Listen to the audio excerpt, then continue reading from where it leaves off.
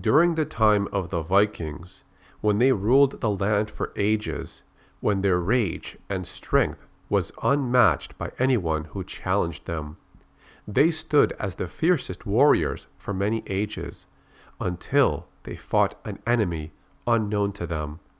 This is the story of Alien's Stalker, but most of us would see it as Alien versus Vikings. Released in 1998 and published by Dark Horse Comics, the story pits the Vikings against an alien. Will they prevail, or will the alien destroy the last remnants of the Viking lineage? Before we get started, make sure you leave a like on the video.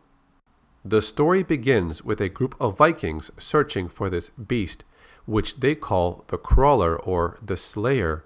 They are fully aware of its existence, but all they find are bodies of the deceased. This occurred some time ago, so they continue their search. Upon discovering a fresh trail, they learn the creature has taken to the water. Ranulf, the Wraith Stalker, releases his ravens and follows them, thinking they will lead him to the beast they seek. A little backstory of Ranulf is explained within. He was the apprentice of Grimulf, the first Wraith Stalker. They ask if he shares the same skills of his departed master. He responds with, "I've not yet bloodied my sword, but I've made the sacrifices." Lady Alwyn and her brother escape the attack on the uplands. They are from the line of Drogo. He was an ancient king that fought the first Crawler, but the creature was not defeated, and now they believe it returns every 50 years to lay ruin to his descendants. There's a few notes left behind from Drogo the Berserker. He recounts the memories of his encounter with the Crawler. "I go now to the dark lands to face the Black Slayer. It will hunt me with its sightless eyes and rend my bones with its butchered talons. I will meet the Slayer's onslaught, lost in the red fury of a Berserker rage. I see before me the dead piled like cordwood. I am lost to the red madness, and froth spews from my lips. I go to perish in the demon's maw." It's revealed that a deal has been made. It says this: "The lady has come to me with a proposal. If I will lead my warriors against the beast, she will agree to be my consort.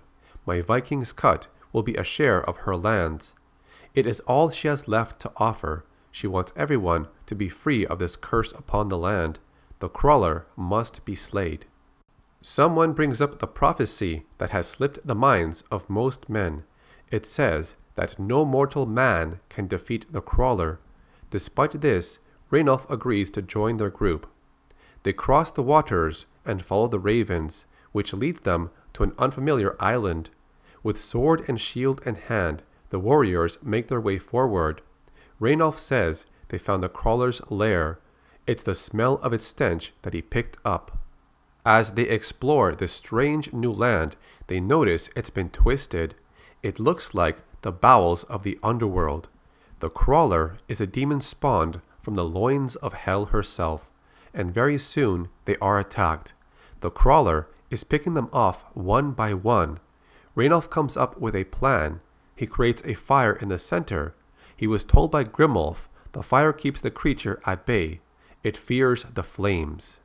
As they close in with their torches, they surround the creature. Thorfinn steps in to deliver the fatal blow, but the acid blood melts away at his helmet, and the Crawler fights back. Most of the men are defeated fairly quickly, but just then, Brodir tackles the Crawler and is pulled down into its lair. With Thorfinn blinded and most of his men defeated, Odo's cowardly men have come out of hiding, but it is Ranulf who ventures alone into the lair of the beast. Down below he finds the tomb of old Drogo. The creature has infested the very grave of its age-old enemy. As Ranulf battles the beast in the tunnels, Odo's men come up with a plan. Since their men outnumber what remains of Thorfinn's forces, they no longer need him, and he is eliminated in his blind state. The remaining men that followed Thorfinn are now enslaved by Odo's men. They gather the treasure found in Drogo's tomb and cast away from the island. In the distance, they see Ranulf running towards them, but just out of reach. Just then, the crawler finds its way onto the boat and attacks the men. Raynolf could have been trying to warn them, but it was too late. Odo had sworn to protect his sister, but it seems his words were merely empty promises. He tries to flee from the crawler, but is eliminated. When Lady Alwyn is covered in the blood of fallen warriors, she goes into a state of red rage and grabs a weapon. This could be the Berserker rage that Drogo had experienced when he first fought the crawler long ago. Raynolf comes to help Lady Alwyn, but his weapon is destroyed when he attacks the creature, but he uses the hilt to continue his attack. Because they believe in the prophecy that no man can defeat the crawler, it is Lady Alwyn, a mortal woman, who strikes this deadly blow, and together they take down the crawler. But as the ship sinks from the acid blood, Lady Alwyn begins to swim away from the sinking ship. Raynolf cannot leave yet. He has one thing left to do. He retrieves his broken blade, and the timeline now skips into the distant future. Grimulf's hilt was reforged with a new blade. From that time to now, every Stalker has carried the Master's blade. A descendant of Raynolf is seen telling the story of his blade to his team. He even shares a similar name to Raynolf.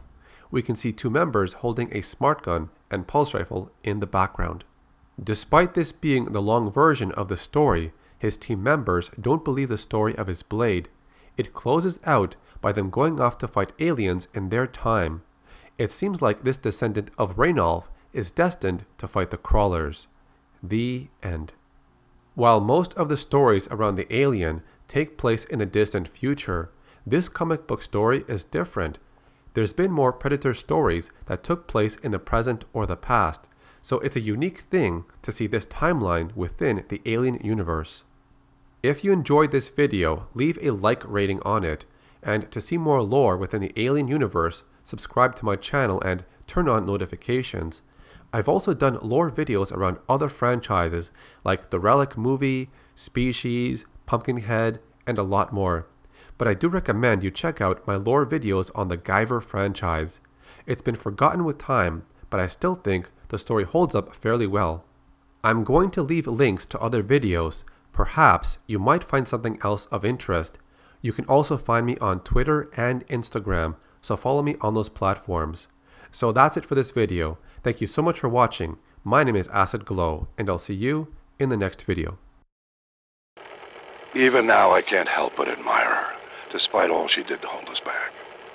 3 times she faced them. 3 times she obstructed our progress. She showed us strength that few possess. If she had only realized the magnificence of what she had sought to destroy,